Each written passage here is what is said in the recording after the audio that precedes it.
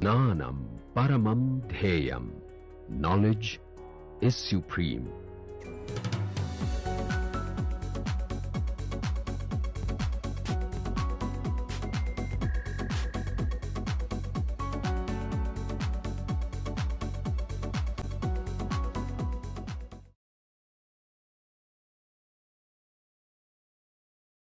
Welcome to MOOC course on applications of interactomics using genomics and proteomics technologies.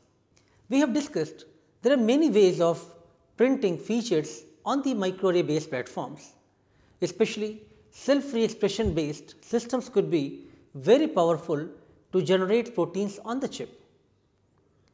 In this slide, NAPA was one of the powerful technologies which we discussed with Dr. Josh Leber.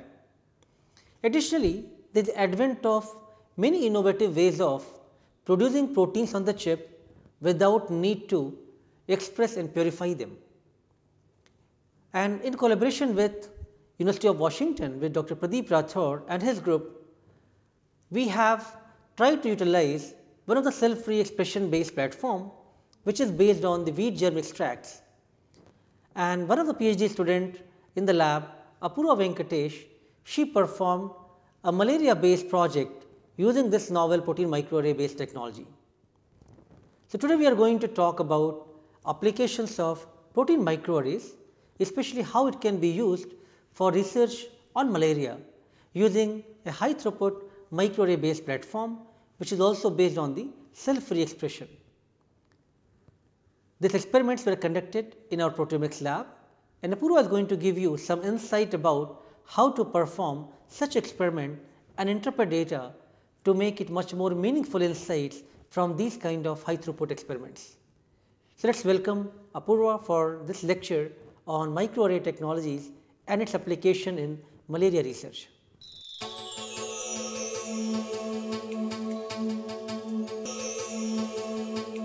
I am Apurva Venkatesh, your TA for this course.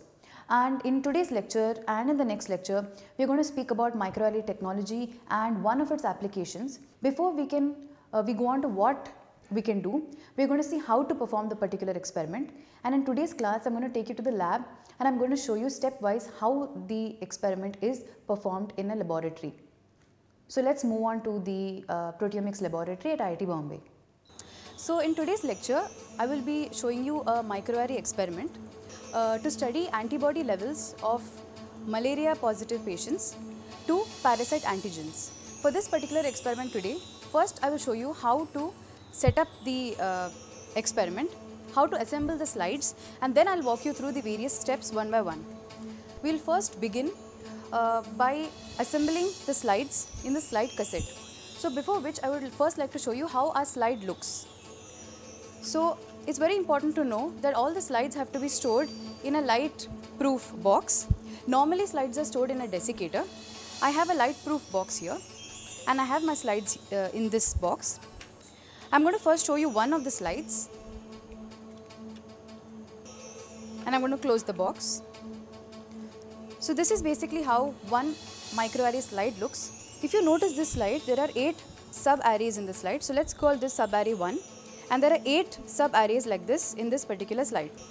What is important to know here is that the proteins printed on this slide are basically parasite proteins. So, Plasmodium falciparum and Plasmodium vivax are 2 malaria parasites that cause malaria in humans. Of course, there are others as well, but these are the 2 most dominant parasites. So, in this particular chip, we have both Plasmodium falciparum and Plasmodium vivax proteins which are printed on this chip. Now, how these proteins are printed, I will talk to you in the next lecture. Today, we will only speak about how this particular experiment is done in the lab. So, what is important here to know is that each of these sub-arrays can probe one patient serum, which means that at the same time, I can study the responses of 8 patients using one slide. So, that is the advantage of this particular setup. So, the most important thing in this particular experiment is the slide setup, because if the slide is not set properly, then there could be leakage and any small error in a microarray experiment can actually cause erroneous results at the end. which will be very difficult for us to interpret. The first thing I'm going to do is to show you how to set the slide in the slide holder. What I have here is basically the slide separator, which is going to separate each and every sub-array, which I'm going to now call pad. I'm going to call one sub-array as one pad. This slide holder has to be placed really carefully on the slide, edge to edge.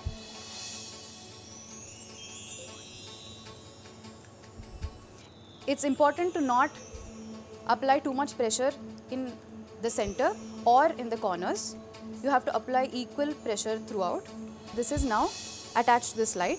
Make sure that this is set properly and it is firm and tight.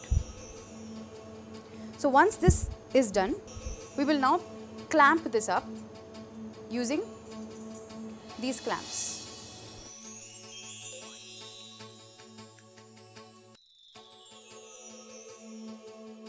We have now successfully clamped this slide. Now what we need to do is place it in the slide holder. So this is the slide holder, and you will see here that this slide holder can now take 3 slides, which means that if one slide can probe 8 patient sera and this slide holder can take 3 slides, which means that one shot 24 patient sera can be screened. For today, I'm going to take only one of these slides and I'm going to place it now in the holder.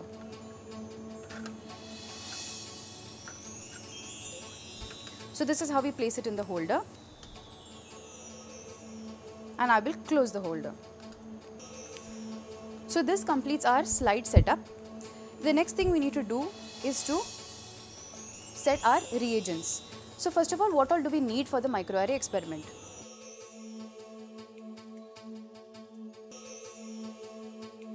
First thing we need is a blocking buffer, and the second thing we need is an E. coli lysate. So this is an E. coli lysate, which is in the powder form, and then we have blocking buffer here, which I will use throughout the experiment. So I need to make 10% of this E. coli lysate in blocking buffer. So what I'll do first is I'm going to take 1 ml of blocking buffer and add it to my E. coli, which is in the powdered form. So I'm adding 1 ml of the blocking buffer into the E. coli lysate, and what I'm going to do is I'm going to mix it really well. This E. coli lysate, which is 1 ml, I'm going to add it to 9 ml of blocking buffer. So this is going to give me 10% E. coli lysate in blocking buffer. So this step is basically required for incubating our serum samples before we start the hybridization to remove any anti-E. coli non-specific antibodies from the serum. So now this is my 10% E. coli lysate, and I'm going to place it back in ice.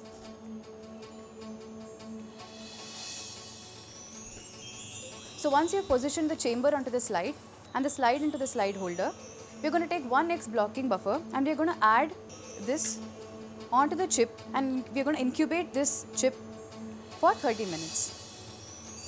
Preferably, it's better to carry out this using a multi-channel pipette, but now that we're going to have only one slide, I'm going to use a normal pipette to add 200 microliter of blocking buffer into the slide.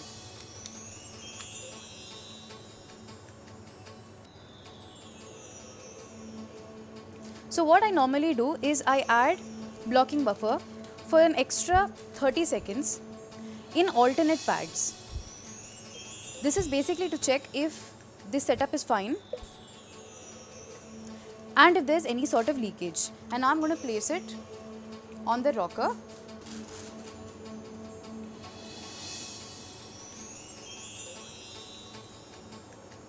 So when I check this, I see that there is no leakage. So now what I'll do is I will add the blocking buffer in the other pads.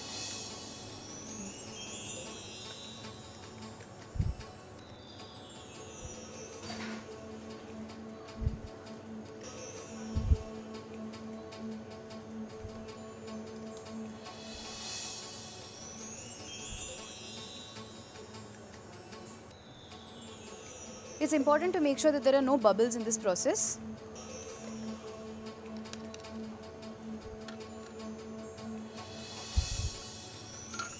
So once this is done, we'll now carefully place this back on the rocker for 30 minutes.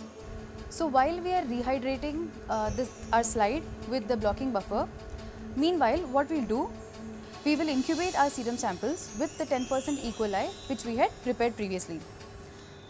So these are my serum samples which are in cryo vials. We need to make a dilution of 1:100, which means that I will take 99 microliter of the E. coli lysate in blocking buffer, and I'm going to take 1 microliter of serum. So now because each pad can take 200 microliter volume, what we'll do is we'll take 2 microliter serum in 198 microliter of 10% E. coli lysate. I have already aliquoted the 10% E. coli lysate. Now what I'll do is add 2 microliter of serum samples into this.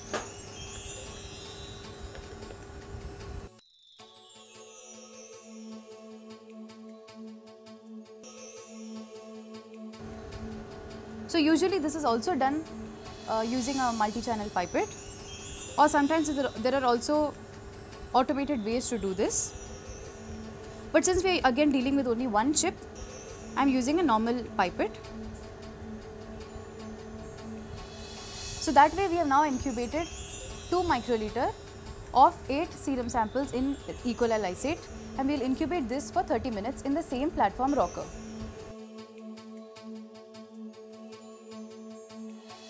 So now it's time to add our serum samples to the slide. So the first thing we need to do is to aspirate the blocking buffer which is already present on our slide. For this I'll take the multi-channel pipette. So this step has to be performed really carefully. As you'll see, these are really fine tips which have to be used to avoid any scratches. It's important to keep the pipette at the very end of the slide this way, and then you aspirate really slowly. The other important thing is that the slide should never dry up. So it's always good to keep a little blocking buffer behind.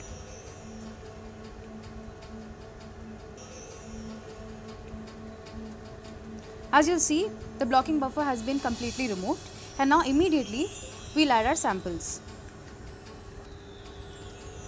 So this is the 50 microliter pipette. I'm going to mix the serum sample once before adding it to the slide.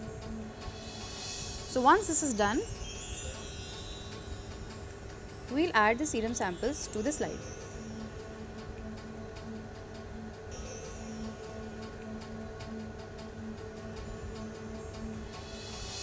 So we have totally added 200 microliter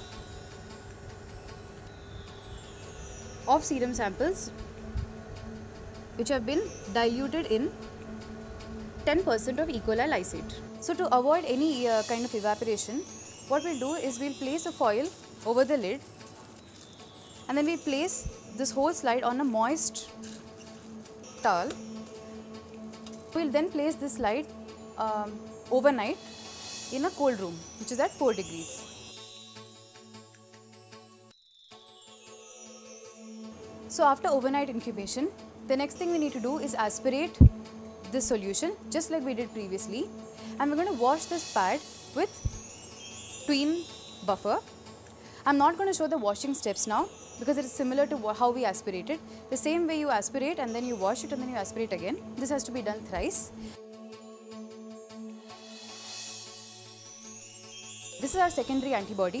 What we'll do is we will dilute this 200 times. I'm going to take 1 microliter of the secondary antibody in 199 microliter of buffer, and I will calculate this for 8 pads.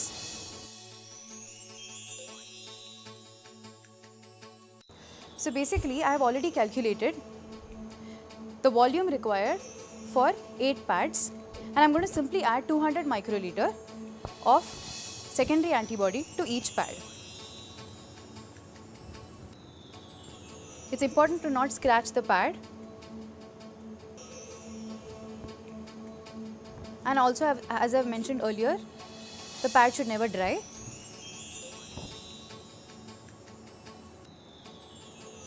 So once this step is done, we will again incubate the slide on a platform rocker.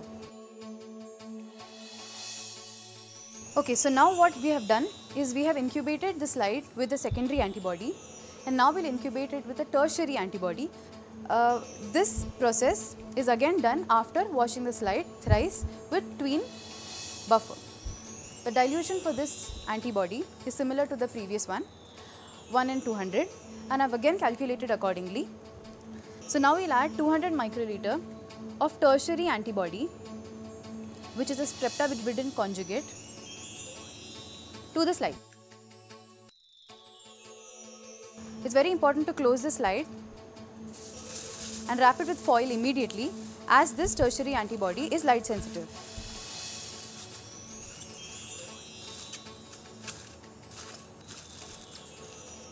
So once this is completely wrapped, we'll again place this on a platform rocker.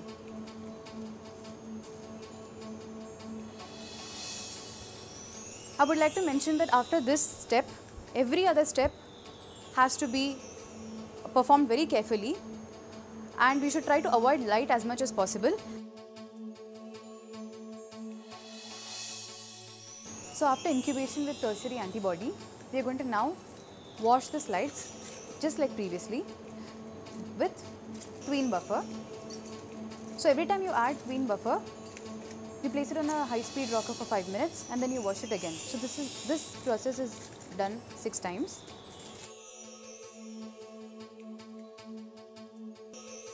Now it's time to remove the slide from the slide chamber for scanning. So I will carefully remove the slide from the chamber. I'm removing the clamps.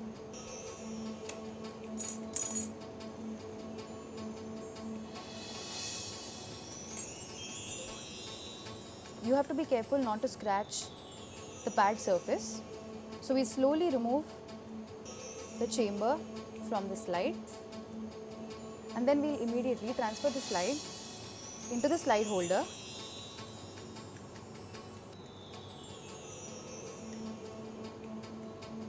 So this is basically distilled water to wash the slide before we scan it. So we have a slide holder with the slide and a balance, which we will now centrifuge at 2000 rpm for 5 minutes.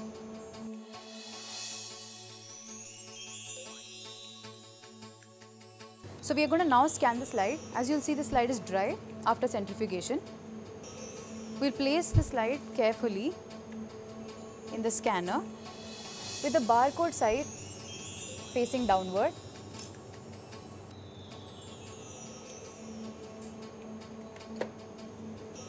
So now we'll scan the slide.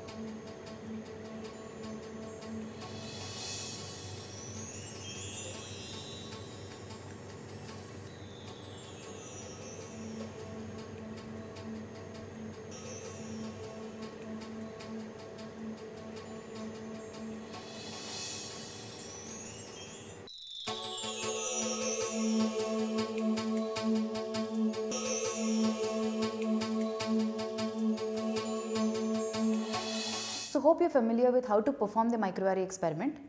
So it is not difficult, it is just a little tedious, and there are certain precautions which you need to take while performing this particular experiment. So basically, it's very important to store the slides in a light-proof box and in a desiccated cabinet if you have it. QC of each sample has already been done, I'm sure, but it's important to ensure that it has been done because these are all IVTT spots on the chip, and they have to be checked once before you receive them. And it's important to probe no sera control in every batch. I've already shown you that, but it's very important probably in every slide. If you can probe one, it's great. If not, at least in every batch there has to be one no sera control, which is nothing but your blocking buffer plus 10% E. coli lysate. The pads must never ever go dry, otherwise you'll actually see huge background noise, which is very difficult to then later on eliminate. Also, you have to use autoclave tips all the time, and the last thing is to label the slides very carefully, otherwise towards the end of the experiment you will never know which slide was used for for probing which samples, and especially when you have a large number of samples like 200 and 300, it becomes very confusing at the end. In the next class, I will teach you how to analyze data using Excel. I will show you how to what you do after you export data from your microarray scanner. This will be very helpful for a few of you who are just starting a microarray experiment in the laboratory. See you next week. Thank you.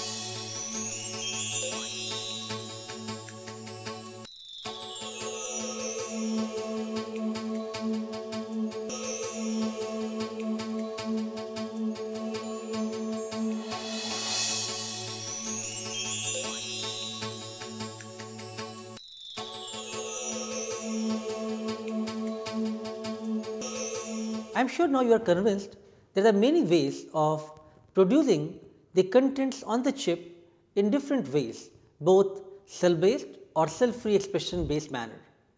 Cell free expression provides lot more flexibility that you can generate large number of proteins of interest without need to purify them. And especially in this case, when we want to do a research on malaria, we had different pathogens, different parasites from which these genes were, the clones were made from falciparum and vivax, and they were printed on the chip, and thought was, can we express them using in vitro transcription translation mix and make the protein on the chip, and then use those to screen the patient's biological sample.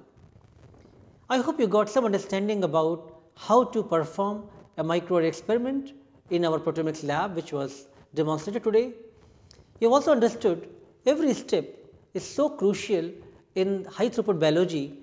If you are looking at every step meticulously, your protocols, your SOPs, your quality control checks are in place, then only you can obtain a result which could be reproducible and meaningful. In next lecture, we will continue our discussion about using such approach and application, and how to then analyze the data and make more meaningful insights from this kind of experiments. Thank you very much.